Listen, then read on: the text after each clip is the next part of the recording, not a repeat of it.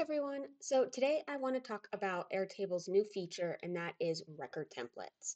So up until record templates was released, to have a checklist or task list assigned to a record from another table, it was done via automations or via scripting. And with the release of record templates, we now have an easier way to do that. So it's going to show you real quick kind of what my prior automation looked like and how it worked. I would have a field in my base where I could select from pre-mapped and templated checklists, which are housed in a different table. That's my checklist table. And all of my checklists are, the major checklist name, followed by everything within that checklist as well. So what I could do is I could go to a property and I could say, okay, select that checklist, and now it's going to apply all of my checklist items from that, and it does it via lookup fields and the automations again. So we're going to take this same concept and we're going to put this in with Airtable's new property template feature. Not property template, I'm sorry, record template feature. So underneath tools here, top right, I've got a record templates. From here, I'm going to go ahead and create a template, and I'm going to create it for my properties table. And what I'm going to do is I'm going to first select my linked field that's between my checklist and my properties. So if you can see here when my checklist populated before, they're coming into this checklist items field. That's a linked record between my checklist table, and it allows me to have additional columns of, say, task complete or due dates, and then also to be able to look them up via interfaces, grid views, whatever it may be for this property itself. So underneath my property template is I'm going to go to that linked field, which is checklist items, and I'm going to say add an item. Now, I'm going to scroll down a little bit. My task and doc title in my checklist table is a formulated column. So I do need to find that one so I can input it. And let's just call this, send intro emails. And let's put a due date of Friday. Let's add a custom name to this. I'm going to name it the same as my item itself so I know that's what I've added. All right, let's just say that's all I need to add to this one. From here, if I want, I can duplicate this. I'm gonna do a custom name again. Let's say create Dropbox file.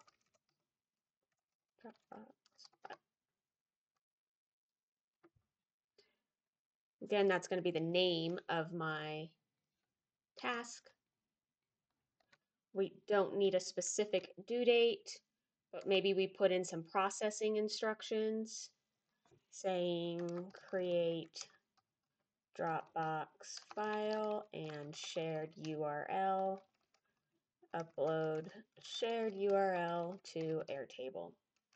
So you can see this is just anything that I'm doing as far as creating a task, right? Each one of these is something that I want to say is a task to create on a property. So I'm going to go ahead and rename this template. Let's just say buyer test here for reference. And I'm going to exit out of this.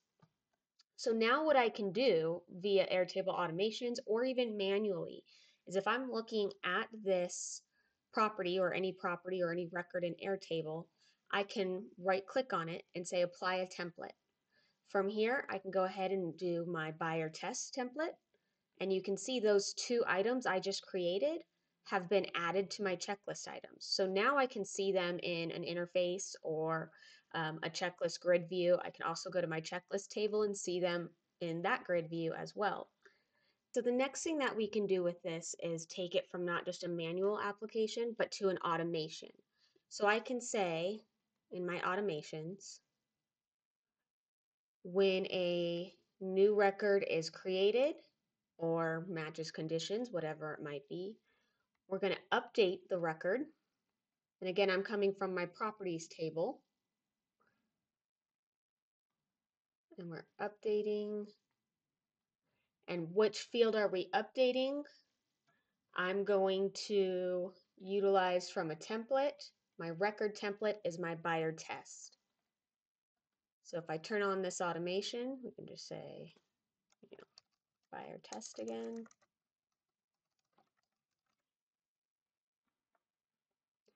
Let's say 123 Main Street. And look at that. Before I even am finished with that new record, those checklist items have been applied. So again, now I can make these conditional. I can make them per representation, per whatever it needs to be.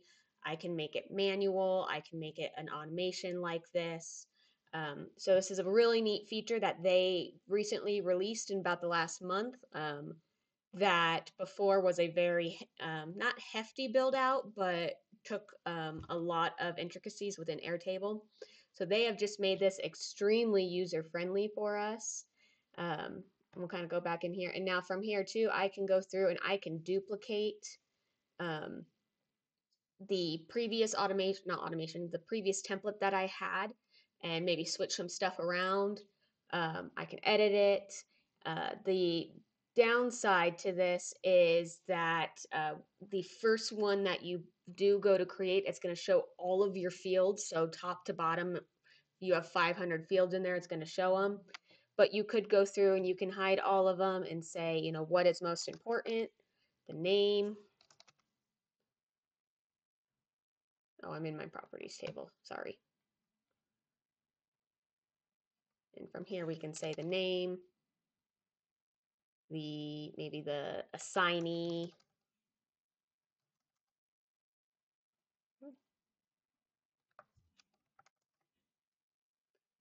And then that's what I need to worry about each time I create a template and what's going to be updated in it. So I hope that this helps you guys. I thought this was a really neat feature that they just released. If you got any questions or anything that needs to be implemented, please feel free to reach out. Thanks.